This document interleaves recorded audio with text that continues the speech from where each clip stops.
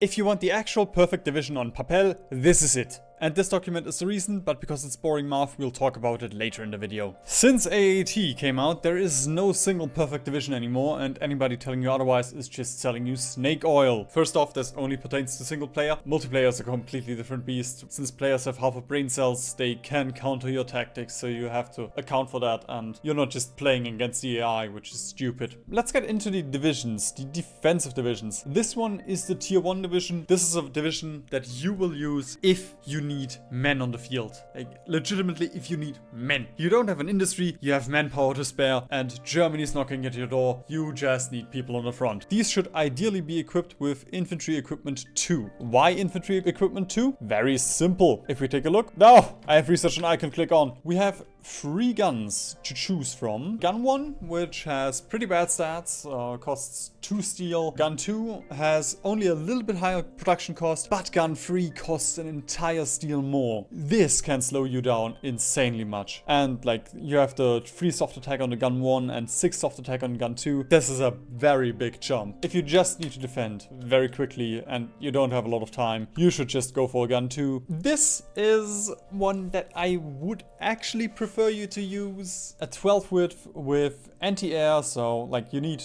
18 air attack. Because I researched a bunch of things to actually showcase this, these stats will be a little bit off, but with basic support AA you will have 18 air attack usually. You need 18 air attack to cancel out the plane damage that these units will take. Plus support AA also gives you a decent amount of heart attack, and you know, like it's just a very good thing to use. Engineers, just from all of the entrenchment that you can get, as well as, you know, all of these attack and defense modifiers. And support artillery is just a nice little bonus for some soft attack. Now, I wouldn't really want to use these, but these are fine. Later on, you will also add a medium flame tank, and of course, for the actual holy boys, you also want an additional piece of artillery. Actually, these are the holy boys, and this is the template that I usually use. The Cav Recon gives you a little bit more additional pushing power. It is useful for defense, but it's mostly used if you want to push with these units a little bit. Although, you shouldn't.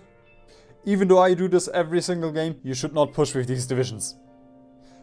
Don't be like me. There's one final interesting defensive division, which is the Space Marine division. This is pretty much the same as the defensive tier 2 division, just that we swapped out our AA with a light SP AA. The self-propelled anti-air gives us a little bit of additional armor. We do want 10 armor in our division to just negate the additional manpower loss and damage that we would take. This is a very good Space Marine. I mean, apart from the cost, like I just slapped a very basic anti-air tank. Depending on your industry, you would also modify this, you know, like this is just the improved light SPA, which you won't have by the time that you make Space Marines. It's more likely that you use the basic light tank chassis, you slap some basic AA gun on it. Depending on your IC again, different turrets, radio is always good, and then, you know, additional modules like machine guns and all that, depending on your IC. Now, speed doesn't really matter for this, so long as you don't go below 4 kmh, which I don't think is possible.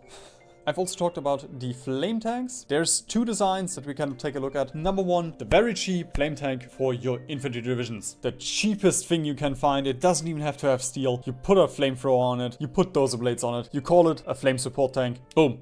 We're fine. This one is just there so you can produce it very quickly, and it can just give you a nice little bit of entrenchment. And you also get terrain modifiers. One thing that should be said, it doesn't matter. This flame tank, you can use it until the end of the game. The only difference that another flame tank will make is speed. And that's the next one. You should only build this one for offensive divisions that are fast. This isn't the perfect one, I just slapped some stuff on it. You do want 12 kmh, and then you can optimize for IC. As previously said, you should not push with infantry divisions, but if you want to, then you can use the offensive boys. They just have more infantry and more artillery, and are pretty much just holy boys. They're 25 width, just better stats, cost more. Like I built them twice in the past year. it's not really something that something that I rely on often. The Mountainy boys and the Marini boys. These two are the exact same as the offensive boys, just with the difference that they are special forces and they are actually good. If you can afford the additional experience, then they are actually really good. Like, I really like the Marini boys. The pioneers, they are so fucking good. Just look at this. This is pure crack. The difference between the offensive, the mountain, and the marine boys is very simple. They just use their specific support company, as well as you replace all of the units with these special forces. The mountain boys will have rangers instead of recon, and the marine boys will have pioneers instead of engineers. We also have the fast boys to offer. Honestly, my favorite design. Genuinely, I've started using them and they're so incredibly fun to use. Now, admittedly, if I wanted to be perfect, there we go. We don't want to use this tank because it is very slow. We only want to use the improved flame tank to keep... Actually, in the design you did see that it's 12 kmh, so it's just a bug from something, probably just some modifier that's not accounted for. You just use the actual good flame tank for this one, for the speed, just the same old buffs. You do want logistics. I did not get support artillery for these, simply because I feel like this, you don't really need the additional soft attack, and I would rather have the benefits from all of these support companies. In general, as for recon, the one that I mostly use is cavalry and then later on motorized. You can use the light armored or the armored one. Again, depending on your IC, but usually I just don't bother with it. It also depends on your fuel income. Ideally, your spearhead has motorized recon, but it depends. Later on, if you can afford it, you can also make mechanized, but do keep in mind, mechanized is much more expensive than trucks. Like, it's insane. It's 5 times as expensive, and you do get benefits from it, but you also need more mechanized. Like, you need 40 mechanized and 35 trucks for every battalion, so it is even more expensive to use mechanized. One thing I also do is just, you know, like, oh, okay, I have a little bit of mechanized, there we go, let's replace 2, and then later on I can replace more and more, and so on and so forth. As for artillery, you can choose between rocket artillery and artillery. I usually go for artillery, and then later on I pivot to rocket artillery because it has better stats. It's also a little bit more expensive. We also have some hard boys. And this is probably the one template that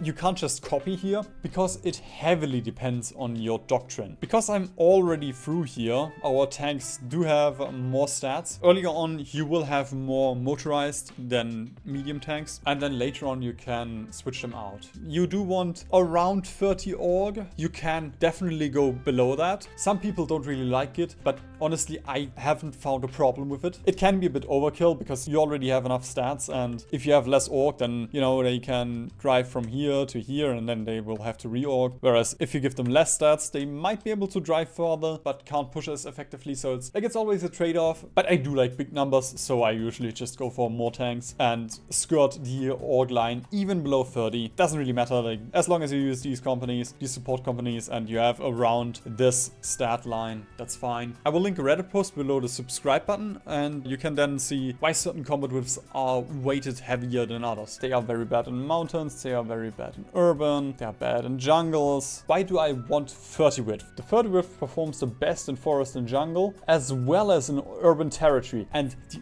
urban territory will be the one where our tanks will struggle the most and they will fight there most often. If you ever have trouble with mountains, you can just use infantry or mountaineers. But the tanks are there to break through forests and urban terrain. Sure, they could be more effective in plains terrain, but plains is so easy to break through anyway because there's no modifiers on it. So you might as well optimize for your worst denominator because the other ones don't really matter anyway. The final two designs, this is the garrison template that I pretty much always use. The cheap one. You will take more equipment and more manpower losses with this one, but you just need 5 army XP. Sometimes you don't even need army XP, because if you have a cavalry template that's like this, then that's pretty much the same, because the game will only use a certain amount. We do need 76.5, 67.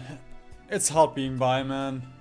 Of the cavalry template, but it will only use as much equipment as we do need. If we make the template bigger and smaller, it's not going to make any difference. But it will make a difference for support equipment, because support equipment is always accounted for the entire division. This division would take the exact same support equipment as this division, even though there's 25 battalions in here and in the other one there's only 1. But for garrisons, it doesn't count full divisions, it counts half divisions. So you will use 50% of your support equipment. That's why we want a big stack for a garrison division, and the light light tank, we use the light tank because if we design the cheapest light tank possible, then this one is less expensive than an armored car. Like the armored car costs 4, this one costs 2.4, and we need the exact same for the battalion, so it doesn't even really matter. They have the exact same suppression stats. This is the best garrison template, but honestly, I just use horse. Since you're still watching, I can tell you're interested in becoming a better HoI4 player.